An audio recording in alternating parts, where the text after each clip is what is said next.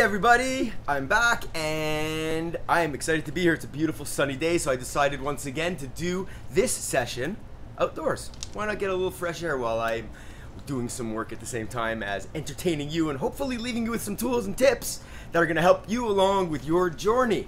So something funny happened. I was hanging out with some buddies the other night and we were just chatting and talking about how we're all getting older and talking about how some of us are needing glasses, and it was funny actually. This one's short-sighted and this is far-sighted, and just as a joke I was like, yeah, I think I'm hind-sighted. I see clearly best when I'm looking back on something I've already done or seen. And anyways, we all had a great laugh. It was hilarious. But funny enough, it's an interesting thought. I mean, consider that. Your most clearest vision of all is always going to be hindsight, because you can look back with perspective. Right? Nostradamus, for instance, he made all these great predictions, but they were very difficult to interpret until an event that could have been described within those words actually happened. And then you could go back and look back with hindsight and explain how it all interacted and how that truly was in fact a prediction. I mean, there's so many ways, numerology, and there's so many sciences, and there's so many mystic sciences that incorporate hindsight into their mysticism. I mean, even fortune tellers, I'm not a big believer in these fortune tellers, to be quite honest. What they know how to do is read people, and they know how to feed from people and get information from them so that they can transform it into something that they're waiting to hear. And in hindsight, you can always see that that's what's been going on, but people get caught up in it. How about people who've been sick before? I mean, we've all come in contact with people who have had cancer, unfortunately. I don't think there's a person out there anymore who doesn't know somebody who's been afflicted. And often, not always, because, geez, we know we have no control over it. When it really comes down to it, if it's coming, it's coming. We have some control. Some of us, though, I mean, I've spoken to people with lung cancer. I know people who've had issues with medications, and they clearly look back on their lives having made a decision that was probably not the right decision, that could have possibly led them to an early death. But when hindsight is involved, it's clear as a bell.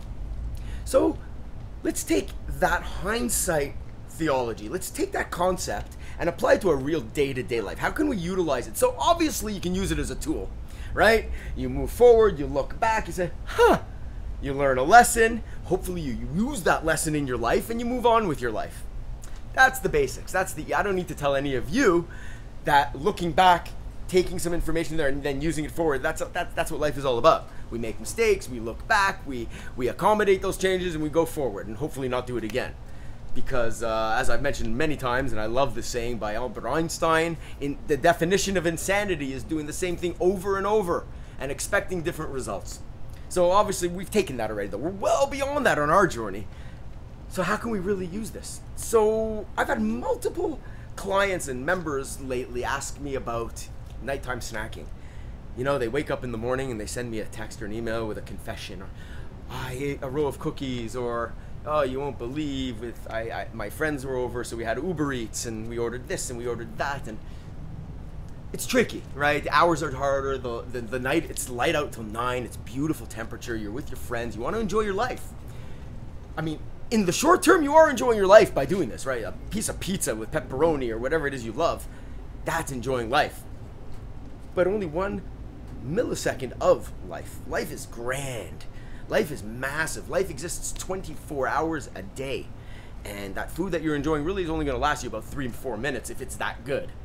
So what I'm trying to get at is, in hindsight, in the morning, when I get these texts, everybody looks back and says, oh God, I shouldn't have done that. I wasn't even that hungry. I can't believe it. I know what I did wrong. I know what I'm going to do next time, until next time. So where is that break in communication with ourselves, that understanding that, okay, I look back, I see the mistake I've made. I don't want to do it again, yet we do it over and over, all of us. Not just you, not just me. This is part of the human condition. So what are some tools that I've been sharing with a few of my clients this week is that if you're hungry late at night, rather than starve yourself and put yourself in the mindset that you're suffering, that you're depleting yourself of something you must have, make a good choice.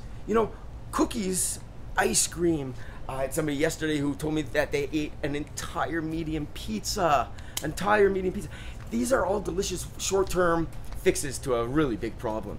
And feeding into this problem is just really gonna have you beget more problems and beget more problems. The more you feed into this addiction, into this habit, the less likely it is you're gonna be able to break free from it. And that's what we're trying to do. We're trying to break free from this bad habit and actually incorporate maybe a good habit into our life. Maybe allow yourself to eat something, controlled portions, and maybe have that food work in your favor. So rather than most people tend to crave sweets late at night. That's what I see within my circle of client base. And although there are the fat and the salty people out there, but generally it's chocolates and sweets and cookies and ice cream and that kind of good stuff. Halloween bags. So what I'd like to encourage in that situation is, and I've said this to a few people who are probably watching today, a nice bowl of cereal. A nice bowl of healthy cereal. So because you're craving those sugars, what you can do is retrain your body to still get those sugars, but not those spiking, refined sugars that are gonna throw you right off track, but rather healthy sugars. Maybe a complex carbohydrate that, while it's not the greatest thing to eat right before bed, it will pass through you, your body knows what to do it, and it's light enough, for instance, in the form of a Raisin Bran cereal. The sugar from the raisin, if it's an organic Raisin Bran, not coated in sugar and flakes and crispy, crunchy whiteness goodness, just raisins and bran flakes. And a little bit of almond milk or whatever your milk of choice is. If you still drink dairy, that's fine too. I drink whole organic milk. It's delicious and rich, but that's not for everyone. That's part of my journey. And if you prefer almond milk or cashew milk, coconut milk, there's skim milk, goat milk, 1%, 2%, 3.5%. I like milk and most foods in their most natural state. So I like organic whole milk. That being said, it's not for everybody. Have a nice little bowl of cereal. It's gonna bring your sugar level cravings down because it's got a carbohydrate in there. The raisins are packed with sugar. But the great thing about having Raisin Bran in particular as a nighttime snack is it's tons of dietary fiber. So by the time you go to the washroom in the morning, that fiber and stuff will have run through your whole body. Well, you're not eating too much of it, but sometimes you can even sense the smell of the Raisin Bran in your morning poo. Like, that's how quick that stuff moves through, and that could be a good thing. So if you're hungry anyways, and you're gonna be eating, why not make a choice to eat something healthy? Another great food to eat before you go to sleep, grapefruits. Eating a grapefruit before bed will actually stimulate your liver and your digestive enzymes and actually helps flush things through, continually allowing you to digest food effectively while you sleep. It's a great weight loss tool. Years ago in the 70s, there was something called the grapefruit diet, and I think you were instructed to eat a grapefruit 20 minutes before every meal, or a half a grapefruit, something to that effect. I don't know, it was a long time ago. I was a kid, I remember hearing about it.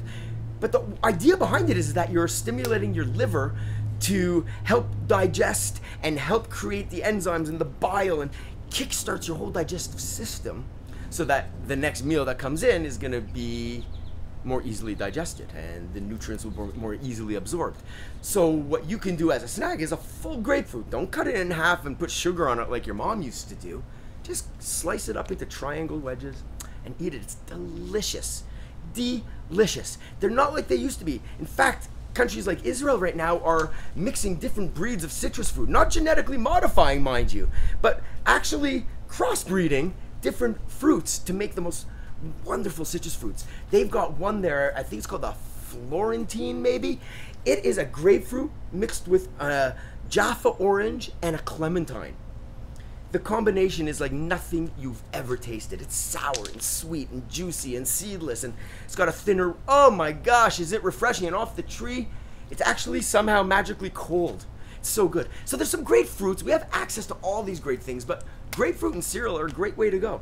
So that when you wake up in the morning and you take advantage of that clear hindsight, well, you look back and say, wow, I feel good today. And you look back at what you did. And what's your hindsight telling you now, clear as day? It's telling you you made the right choice. It's telling you that you fixed your cravings by making the right choice. It means and clearly dictates to you how you're going to feel for the rest of the day because you woke up feeling good. You don't feel guilty. You don't feel like you have to punish yourself the next day. You've done a decent thing. You've had 2/3 of a cup of bran flakes with a few little raisins and some nice healthy milk. and you ate it slowly and mindfully, and you paid attention to the taste and the flavor. And by the way, if you're eating real milk, there's something called lactose in milk. Lactose is also a sugar. So these are all ways that you're gonna be able to balance your sugar in a healthier way. Rewiring your brain effectively to not need those spikes in sugar, but just to get some.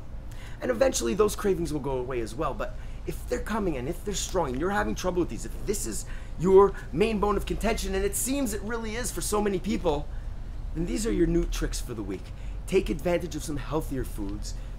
Don't always give in, but if you are, make it a food choice that's gonna help in your journey, right? You don't have to put yourself and fall off the wagon every time you wanna eat something. Eat something that helps you. Food is our fuel, right? So we've had big meals, they make us tired. I've often said food is our fuel. It's not supposed to make us tired. Well, if that's the case, then if food is our fuel, then can't we use it as a motivational tool as well? Recognizing that it helps us feel better, recognizing that it's filling us with the nutrition we need to have a successful day, week, life. We want longevity, we want flexibility, we want control. The way to do that is to start by making small, achievable changes. That's what this is all about. Make these changes, become aware of your weaknesses, and change that one. Give yourself the week to absorb it and to really let it do its thing, and then move on to the next and the next and the next. And before you know it, you're optimized, you're feeling great, you're looking great, and your life is back under your control. You're holding the reins. So tonight, think about what you're gonna snack on. Don't overindulge. Take control over your life. You'll appreciate it in the morning. And when you use that hindsight, otherwise known as memory, well, guess what? You won't be ashamed of yourself. You'll feel empowered. You'll actually feel empowered and ready to hit the next day and have another successful day thereafter. Because when you feel good about yourself having done something, it's much more likely you're gonna do it again, and then again, and then again. And therein lies the secret. You feel good, so you do it again.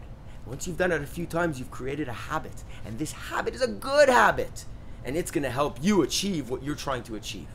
So I hope this was all clear and not overstated. And if you have ever questions, you know where you can find me. Have a great day, everybody. Enjoy your food, enjoy your summer, and please make good choices, because if you wanna be well, you need to eat well.